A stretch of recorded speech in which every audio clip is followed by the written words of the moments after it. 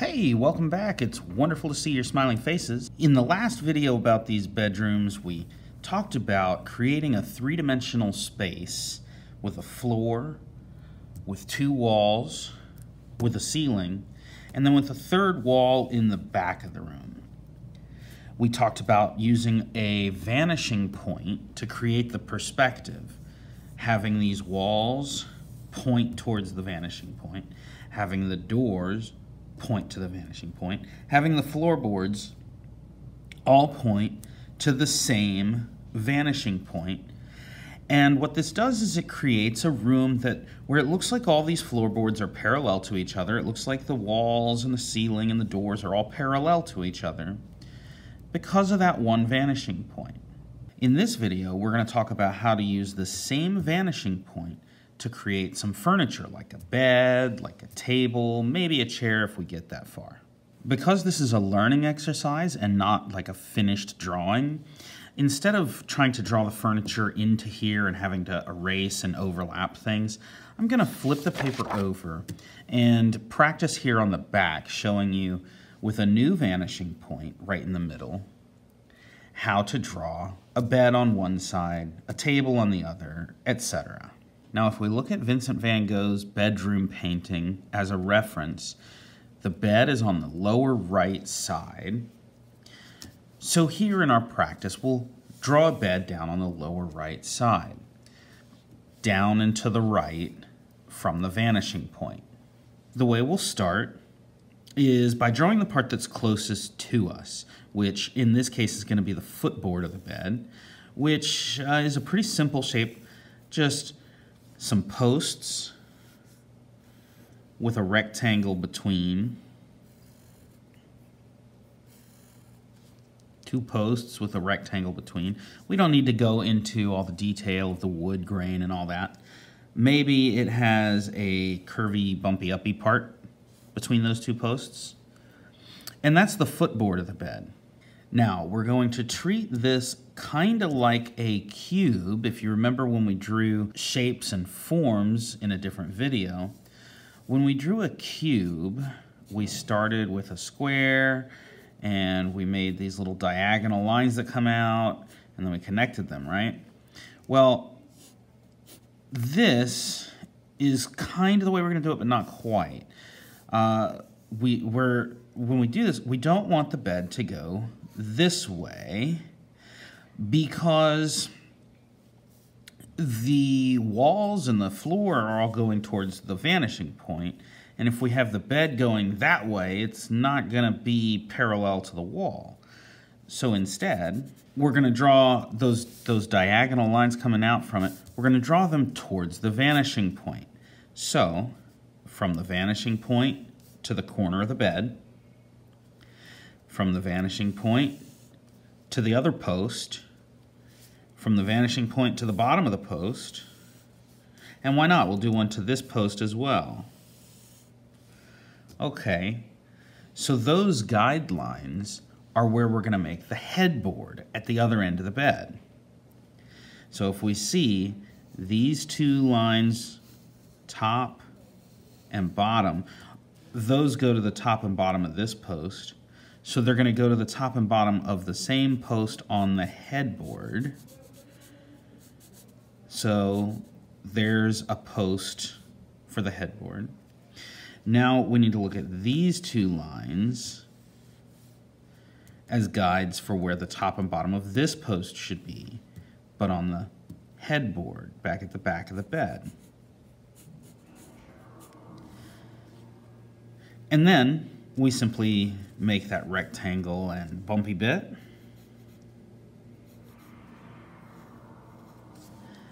And we can erase these guides at this time. So now we have the footboard and the headboard, and it kind of looks like hurdles, like you could be running, jump over one, run, jump over the other one, and keep going down the track. But what we want to do is have a mattress between them. To do that, we need some more guides from this vanishing point. So I want to think about the board that the mattress is going to rest on. That's going to be kind of low. So that is going to need some thickness too. So what I've done is drawn 2 lines from the vanishing point that come to about the area where I want that board under the mattress to be. And I can go ahead and darken those lines, but erase all of this. So now it looks like those 2 hurdles have a board connecting them. Immediately on top of that, I need the mattress, so I need another vanishing line, a line to the vanishing point, from the vanishing point to where I want the top of the mattress to be. Okay, so that's the side of the mattress and the board underneath it. But we also need to see the top of the mattress, which is going to cover up what's behind it, the headboard behind it. So here's the top of the mattress, and we need to see this other side of the mattress, which should also be a line coming from the vanishing point through the side of the mattress, like that. Again, darken that line up, erase everything inside of it because you can't see through a mattress on a bed. And we can erase these extra guides. And now that bed looks kind of long, but you get the idea. Notice the footboard is bigger, the headboard is much smaller. Compare that size to that. Usually it's the other way around. Usually the headboard is bigger, but in this case, it's farther away, so it looks smaller. And notice that the direction of the bed is pointing towards the vanishing point. If you want now, you could take a moment to draw some pillows, maybe some bed sheets hanging down, quilts on the bed, those kinds of things.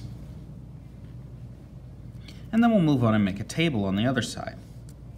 So if the bed was on the right side of the room, the table on the left side, they're still going to be parallel, pointing towards the same vanishing point, even though one of them's on the other side of the room. So to draw the table, we'll start by drawing the front of the table like a side view. So I'm drawing how thick the table is, and I'm drawing the table legs. And then, just like I did for the bed, I'm going to draw lines coming from the corners towards the vanishing point.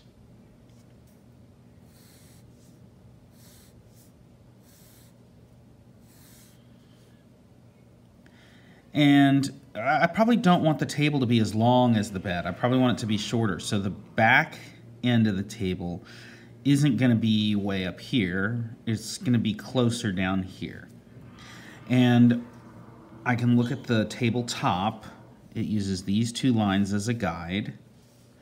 And so I'll draw the back end of the tabletop between those same 2 guides, this one and this one.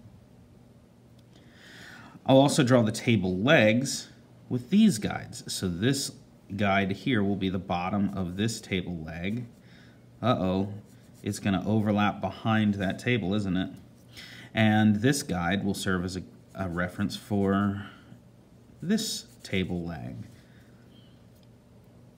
Now, we need to consider that everything inside this table, everything we've drawn inside of there needs to be erased because unless it's a glass table, we aren't going to be able to see through it.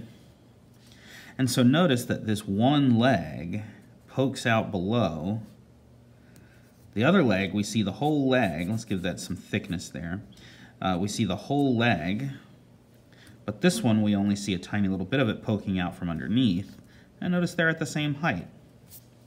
Also notice that the table is pointing towards the same vanishing point that the bed points to. And at this point, if you wanted to add something like a lamp or a plate or, something on the table, that's fine. So we've done a piece of furniture on the right, we've done a piece of furniture on the left. What if there's a piece of furniture straight in the middle, up against the back wall of the room, and it's just directly underneath the vanishing point. Let's make a dresser. We'll start with a rectangle showing us the front of the dresser. We could draw some drawers.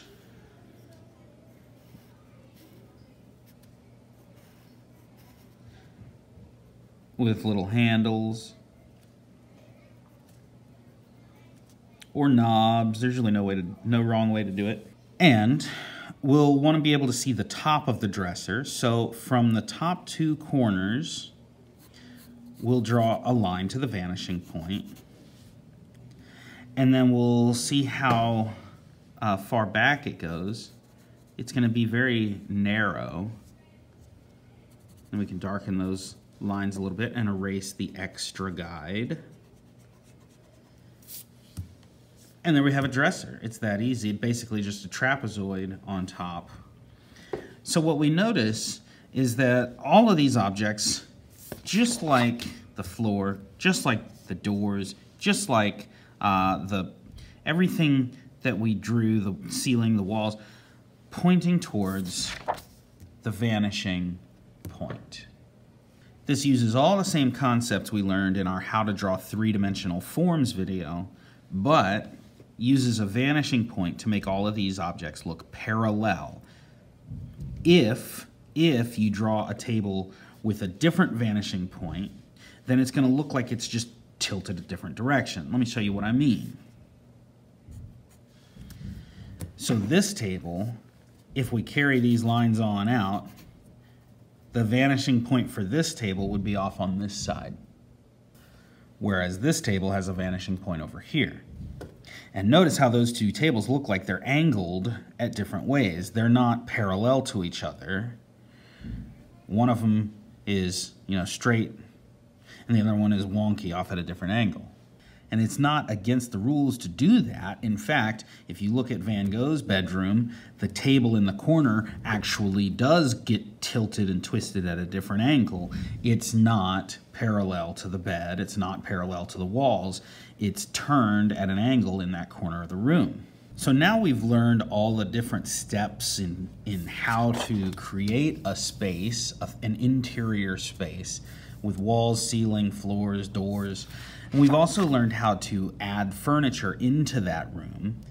Now it's your turn to make your own bedroom or other interior space.